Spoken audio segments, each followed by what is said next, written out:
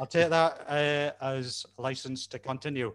It was great to see those slides of Carafran. I used to work down at Greymare's Tail as well. Just a very quick story. I remember Derek Ratcliffe, not long before he died, visited Greymare's Tail. Lindsay was with us at the time, and I remember walking up the path by the side of the waterfall, and I don't know when he'd last been there, but he pointed up at a cleuch just to the side of the path and said, "Do you know there's bayberry up there?" And it was amazing just going up and finding it, because I don't think it had been seen since he last saw it. I'll be mentioning him again in this talk. I don't sort of have many heroes, but he comes as close to one as I've ever had. So anyway, this is going to be pretty much me showing me holiday slides from last year. So I'll try and whiz through them pretty quick.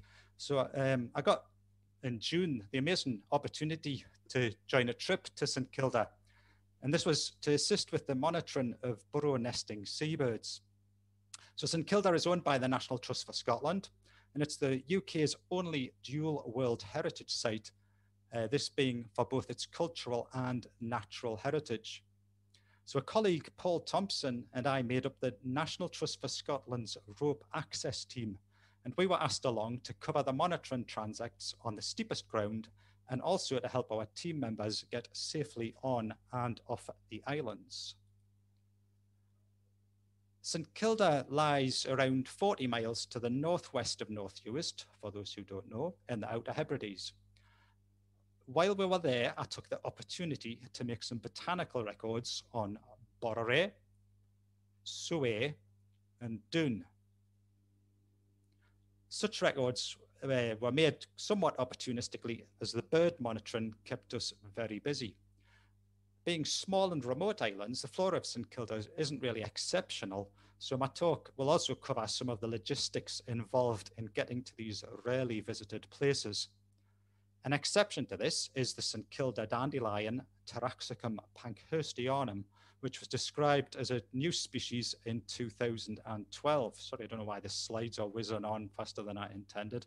This is only known from the main island of Herta, which has been relatively well botanized. And in fact, I think it was Jim McIntosh that collected the seeds of the dandelion that were grown on for the specimens that were eventually identified. So anyway, we carried out bird monitoring on Herta, but I didn't actually do any botanizing on there. So this is focusing on the other islands. The weather can be pretty unpleasant out there and get in the way of getting onto these islands, but luckily the weather was good for the entirety of our trip. So as soon as we got to Herta, we decided to get straight out to Borere, seen here. It's the most remote island in the group.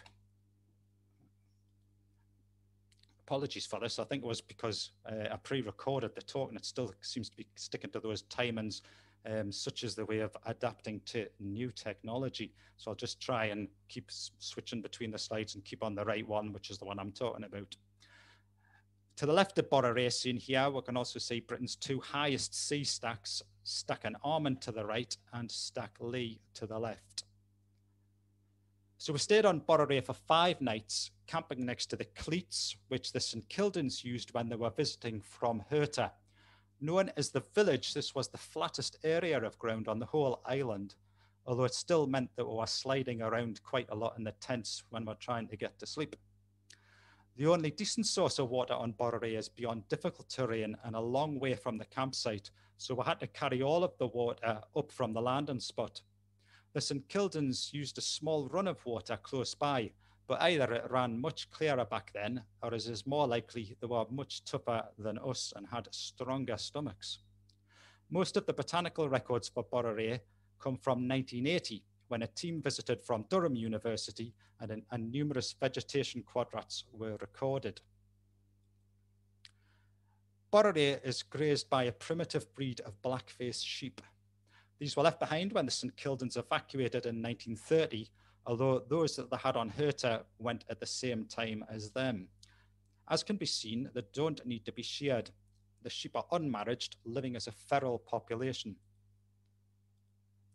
This means that all accessible areas are very hard grazed, with a sward of Yorkshire fog, red fescue, smooth meadowgrass, sweet vernal grass and creeping bent, interspersed with white clover, common sorrel and common mouse ear.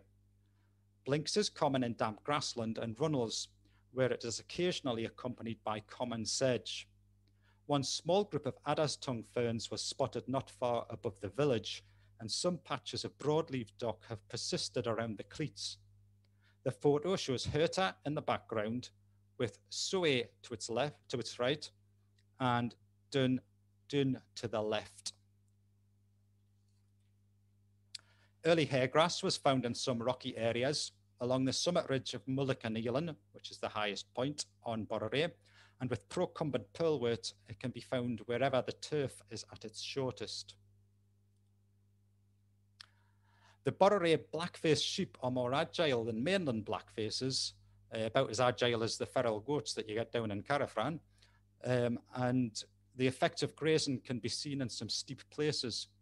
On inaccessible cliffs, there are some tall herbs, such as wild angelica and extremely luxuriant common sorrel. This is in sharp contrast to the small leaves of this species within the grassland close by. Roseroot is rare, and I only saw it in one location, while broad buckler fern and common polypody are scattered around on the crags. The canes that we're using, that you can see in the picture, they were quite useful for balance in such terrain, but they were actually used for measuring the distance to burrows from the transect lines of the seabirds. Sea campion is another plant quite commonly found in places the sheep can't reach. This picture shows us leaving Borere. We rigged up a rope as the sloping rocks from where we had to jump into the rib were extremely slippery with seaweed. So having something to hold on to was quite reassuring. The route onto the island ascends the sloping rocks before traversing left beneath the steep crag until the grassy slope can be reached. Plants confined mostly to the coastal rocks included thrift, buckthorn plantain, sea mayweed, common scurvy grass, and Babington's orac. I never know how to pronounce that. I don't know if it's orac or orach or what, but hopefully you know what I mean. As the last one to leave, I had to remove the rope and throw it to the guys in the boat, then find an alternative way off. With the effect of foreshortening, the photo makes this look more dramatic than it actually was, but I was still glad to get to the bottom of the cliff. The wave-washed ledge to the right of the rib was covered in nice grippy barnacles instead of seaweed, so once there it was actually easy to step into the boat. After a couple of luxurious nights on Herta, our next goal was Soe, just across a channel to the northwest. This is the least botanized of the 4 islands, the last visit seeming to have been made by, guess who, Derek Ratcliffe in 1959. It is undoubtedly the most difficult to get to. After jumping out of the rib, the route entails climbing up the sloping crag in the middle of the picture, then ascending a steep loose gully, which had to be done one at a time to avoid hitting each other with falling rocks. At the right point, a gully that can be left by a sheep track above a very steep drop until eventually a grassy slope can be climbed to relatively flat ground. I must have drawn the short straw again and was sent up first with the rope on the climb from the landing spot. With dry rock, it's fairly easy, but probably about a moderate as a climbing grade, although the seaweed-covered rocks at the bottom do require a bit of care. Soe is, of course, grazed by the famous Soe sheep, again left behind by the St Kildans. They are even more primitive as a breed than those on Borere. After Herta was evacuated, for one full year there were no sheep there, but in the summer of 1932, around 100 sheep were brought over from Soe by a group of St Kildans who had come to revisit their old home. This is the source of the population now on Herta, where this picture was taken. The flora of Soe was generally similar to that of Borere, although the summit of Knockglass was much flatter and boggy in places, with species such as tormentil, great and heathwood rush, and common cotton grass being present, none of which I saw on Borere. There were also a few stems of stiff sedge at 370 meters. This is the lowest altitude at which I have seen this species, although further north it has been recorded close to sea level. Botanizing in this area was enlivened by the presence of around 60 dive-bombing bonksies, which weren't too pleased to see me. Another species found was lady fern among boulders lower down. We meant to stay only a day on Soe, but when it was time to leave, the boat operator was worried that the swell was too high, so we had to stay on the island for the night. One team member, Pete Moore, seen here on the right, was the only one of us who had been there before, having been a ranger on St Kilda in the 1980s, when it seems that they had more freedom to explore than the staff there today. The last time he'd been there, he'd been stranded with one other person for 2 weeks before the weather improved enough to get them off, so he was understandably nervous at our delay. I was on Borroway, we camped next to the cleats. We'd brought tents and food in case we couldn't get off the island, and left these at the top of the climb down below the gully. Once we got the tent set up, my colleague realized he had left his down jacket down below. We hadn't brought sleeping bags, so we decided to retrieve it. After a while, I got a bit concerned that he hadn't returned, so I set off to look for him. Looking down from the top of the grassy slope, I could see him sitting above the cliffs and assumed he was enjoying some solitude on what had become a beautiful evening.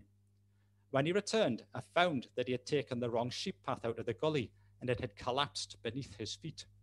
He had made a lunge for a protruding boulder, which mercifully held fast, allowing him to haul himself back onto relatively safe ground. When I had seen him sitting peacefully in the light of the setting sun, he'd actually been gathering his shattered nerves after a close call. But once the drama was over, we could appreciate the countless numbers of puffins circling above the tents, with the sun setting behind us and lighting up Herta and the more distant Borroway with a rich red glow. We were woken in the night by the arrival of calling storm petrels, leeches petrels, and Manx shearwaters, making everyone glad that we had been stranded. Luckily, the next morning, the swell had died down, although rain early in the morning had made the rocks treacherously slippery. We rigged up harnesses with spare slings and lowered everyone down the steep rocks. You could see the concerned look on every face as they disappeared over the edge. For a while, they would be out of sight as they removed the harnesses and took the jump into the waiting rib. Once it had backed away from the rocks, we could see them again, and the transformation to joy and relief was obvious. It took 5 hours to get everyone safely off the island and all the gear lowered into the waiting boat, as seen here. We managed to drop only one tent in the sea, and that was fished out again. The slope to the left is the way on and off. Unlike Borroway, the only way off for the last person was to abseil because of the slippery rocks. This time it was Paul's turn, but we had to leave a sling and carabiner behind on the boulder that we used as the anchor. Sway is an amazing place, but everyone was relieved to have got on and off safely. The final island we visited was Doon, which forms the southeastern flank of Village Bay on Herta, separated from it by a narrow channel, which once had a rope bridge spanning the gap. It was by far the easiest island to reach and had a good camping spot, although I only spent one night there. Being of easy access, it is better botanized than either Borroway or Soe. I know Mick Crawley's been there and I saw him in the chat earlier on. The final island we visit, is the only island in the group which is free of sheep, so the vegetation is far more lush.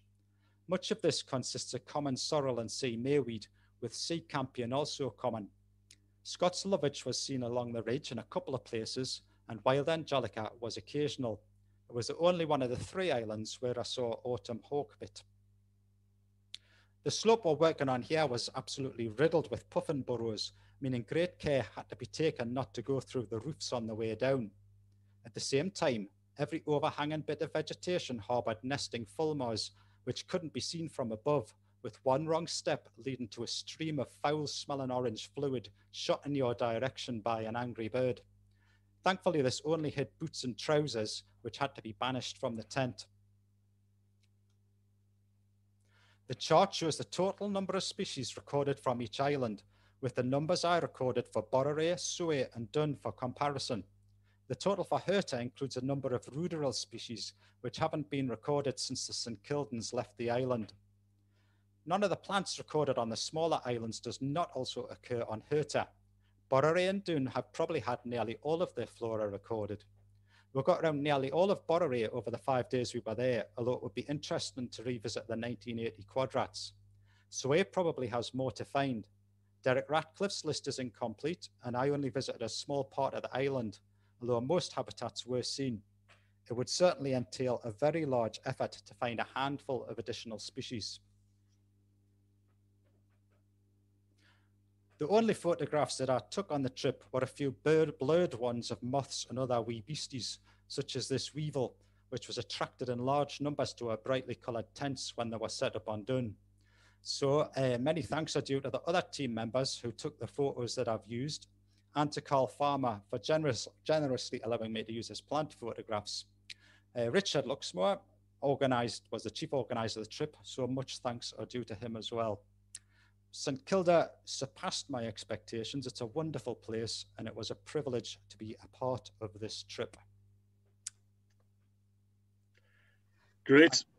Happy to take any questions. I don't know. Many thanks, Dan, for that. That was brilliant. I must admit, looking at those cliffs, I don't know if I'd have the courage to go up them. I'll be honest with you. However, what we're going to do, Dan, if you're okay, just because we're falling a wee bit behind, is if you're all right staying around, and people will probably hit you with question and answers via the Q&A button, either now or maybe towards the end. But thanks very much for that. That was brilliant. Guys, you got me.